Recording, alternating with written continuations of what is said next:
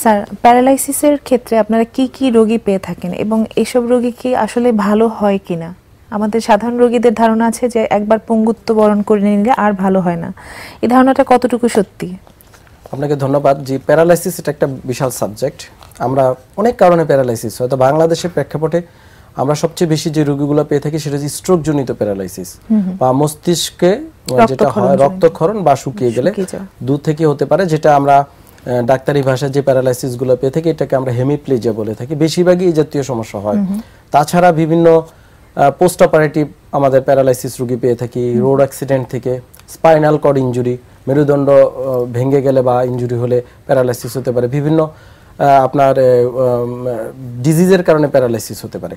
তো আমি যদি বলি যে এখানে স্ট্রোক জনিত প্যারালাইসিসের রোগী সবচেয়ে বেশি, এবং আমরা এই রোগীদের ক্ষেত্রে আপনি যেটা বলছিলেন যে আমাদের সমাজে একটা প্রচলিত ধারণা আছে যে এই প্যারালাইসিস কেউ একবার হলে তার উপরে অভিশাপ হয়েছে, সে আর ভালো হবে না।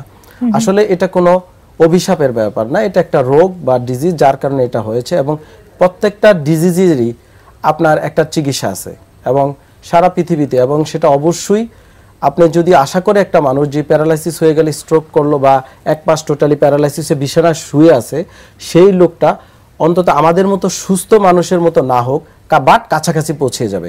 মানে একটা লোক যে আরেকজনের উপরে নির্ভর ছিল, যার প্রস্রাব পায়খানা পরিষ্কার করতে হতো আরেকজনকে, যাকে বাথরুমে নেওয়া এবং জামা কাপড় ইভেন কি খাওয়া দাওয়ার ক্ষেত্রে আরেকজনের হেল্প লাগতো, তাকে হয়তো এগুলা করতে হবে না, সে নিজের কাজ নিজে করতে পারবে।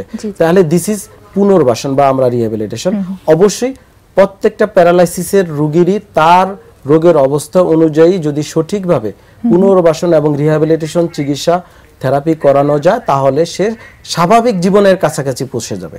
আচ্ছা, সেক্ষেত্রে কত সময় লাগতে পারে একজন রোগীর, প্যারালাইসিসের রোগী সম্পূর্ণ সুস্থ হতে বা কিছুটা স্বাভাবিক জীবনযাপনে ফিরে আসতে তার কতদিন সময় লাগতে পারে? এটা নির্ভর করে একটা রোগী কখন আমাদের কাছে আসলো বা আমাদের মতো রিহ্যাবিলিটেশন সেন্টারে শরণাপন্ন তার উপরে, এটা ডিফারেন্স হয় এভাবে। তারপর আমি একটা আইডিয়া দিই, যেমন যদি কেউ স্ট্রোক জনিত প্যারালাইসিস গুলো, আমরা স্ট্রোক হওয়ার পর থেকে যদি 1 থেকে 2 মাসের ভিতরেই কোনো আমাদের মতো কোনো পুনর্বাসন সেন্টারে যেতে পারে, সেই ক্ষেত্রে তাদের হয়তো 2 থেকে ম্যাক্সিমাম 3 মাসের ভিতরে, 1 থেকে 3 মাস এই রেঞ্জের ভিতরে সে মোটামুটি হাঁটা চলাফেরা সব সে করতে পারে।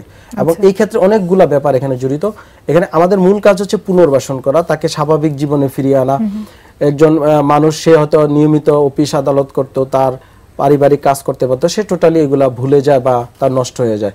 তাকে এখানে মেডিকেল সেটআপটা যদি বা আমরা যেটা বলি মেডিকেল স্টেবিলিটি যদি ফিরে আসে, তাকে যদি আমরা রিহ্যাবিলিটেশন করতে পারি পুনর্বাসন সেন্টারে, 1 থেকে 1.5-2 মাসের ভিতরে সে মোটামুটি আবার নিজের কাজ চলাফেরা সব করতে পারে। এখানে আমরা 2টা ভাগে ভাগ করি, একটা হচ্ছে অ্যাকিউট স্টেজ আর একটা হচ্ছে ক্রনিক স্টেজ। আর আরেকটা এখন আমরা নতুন যেটা করি সেটা হচ্ছে রিহ্যাবিলিটেশনেরই আমরা ফাইন মুভমেন্ট এবং গ্রস মুভমেন্ট 2টা ভাগে ভাগ করে থাকি।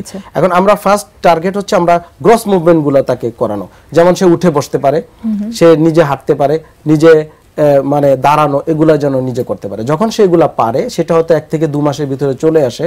আর বাকি ফাইন মুভমেন্ট গুলা, যেমন তার বুতামটা লাগানো শিখানো, তার টয়লেট করা শিখানো, তার হাতের যেমন চামচ দিয়ে বা নিজের খাবারটা নিজে খাওয়া, বা তার যে অফিসিয়াল কাজগুলো ছিল লেখালেখি, এগুলো আমরা আস্তে আস্তে গ্রাজুয়ালি সেটা করি। তবে সেটা সময় লাগে, হয়তো 3-4 মাস সময় লেগে যায়। তবে প্রত্যেকটা রোগী, স্পেশালি স্ট্রোক রোগী, প্রত্যেকটা রোগী আবার সুস্থ হয়ে যাবে এবং কাছাকাছি তার স্বাভাবিক জীবনের কাছাকাছি সে ফিরে যাবে। জি, আমার দর্শকদের আমি এই কথাটা আবার বলতে চাই যে প্যারালাইসিস মানেই পঙ্গুত্ব সারা জীবনের নয়, এটা সুস্থ হওয়া সম্ভব শুধুমাত্র সময় মতো এবং একজন বিশেষজ্ঞ চিকিৎসকের কাছে গেলেই আপনারা সুস্থ সবল জীবনযাপন করতে পারেন। একজন দর্শক আছেন, ফোনটা নিয়ে আসছি। প্রিয় দর্শক, কে আছেন লাইনে? হ্যালো হ্যালো, আসসালামু আলাইকুম। আমি সিলেট নাম মুস্তাকিব কামাল বলছিলাম। জি, ওয়ালাইকুম আসসালাম, বলুন আপনার সমস্যাটি সংক্ষেপে বলুন, আমরা শুনতে পাচ্ছি। জি, আমি এই সিলেট ডাক্তার দেখাইছিলাম, আমার আর্থ্রাইটিসের সমস্যা। জি, কোথায়? আপনার কোন জয়েন্টে সমস্যা, কোথায় সমস্যা? আর্থ্রাইটিসের সমস্যা আছে, আবার বাতের সমস্যা আছে। আপনার সারা শরীর জাম লাগে, ব্যথা করে, পেইন কিলার খাওয়া লাগে আর কি। জি, আপনার কি আর্থ্রাইটিস নাম বলতে পারবেন? জি জি না, আমার শুধু ডাক্তার সাহেব বলছে যে আমার আর্থ্রাইটিস আছে। আপনি কি কি ওষুধ খান বলেন তো? আপাতত পেইন কিলার খাওয়াচ্ছে, আপনার এই জি এই ক্লোফেনাক আর আপনার রিওমাইজিন। জি জি, রিওমাইজিন এবং আপনার এই আর গ্যাসের ট্যাবলেট যে আপনার এগুলার। জি আমি বুঝতে পেরেছি। আপনি আমাদের কাছে এখন কি জানতে চাচ্ছেন?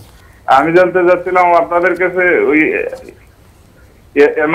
এমআরআই কত খরচ আছে আপনার ওই গার কোমর বা আপনার এই আপনার এখানে আসলে মানে টোটাল মানে ওই যে 2 সপ্তাহ বা 3 সপ্তাহের কিটা আছে না, কোর্স আছে না, এগুলা করতে কত খরচ যায়? আচ্ছা জি ধন্যবাদ আপনাকে। জি ধন্যবাদ ফোন করার জন্য। আসলে ওনার ডায়াগনোসিসটা জরুরি যে আর্থ্রাইটিস মনে হচ্ছে অথবা উনি বাত রোগ বলেছে, এটা স্পেসিফাই করা দরকার। যে আপনি জানেন যে বিভিন্ন প্রকার আর্থ্রাইটিস আছে, মোর দ্যান 100 টাইপস আর্থ্রাইটিস, যেটা রিউমাটয়েড আর্থ্রাইটিস হতে পারে অথবা অ্যানকাইলোজিং স্পন্ডিলাইটিস হতে পারে, পুরুষদের সাধারণত কমন। তো এটা এক একটা রোগীর ক্ষেত্রে এক এক রকম, আপনার ডায়াগনোসিসও এক এক রকম এবং ট্রিটমেন্টও একটু ডিফার করে।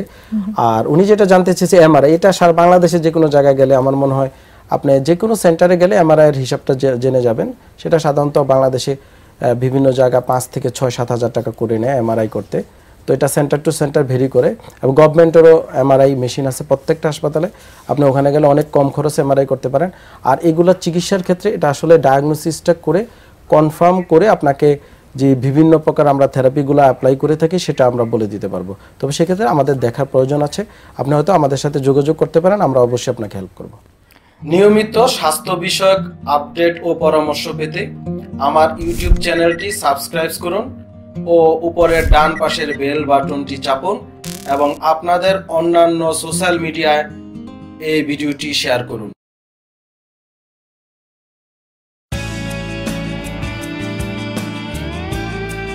আমরা জানি আপনার প্রিয়জন আপনার জন্য কতটা গুরুত্ব বহন করে, আর তাই সঠিক ডায়াগনস্টিক রিপোর্টের জন্য আপনারা আমাদের কাছেই আসেন। আমরা বিশ্বাস করি প্রপার ডায়াগনোসিস, কনসালটেশন, পেইন ও প্যারালাইসিস চিকিৎসা, পুনর্বাসন, আমাদের সব আয়োজনই সব সময় আপনাদের জন্য 24 ঘন্টা খোলা।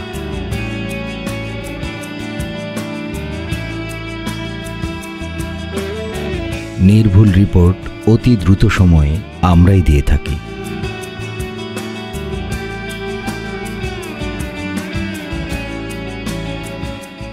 আমরা চাই না আপনারা বারবার আমাদের কাছে ফিরে আসুন, তবুও আমরা আছি সব সময় সর্বদা আপনাদের পাশেই।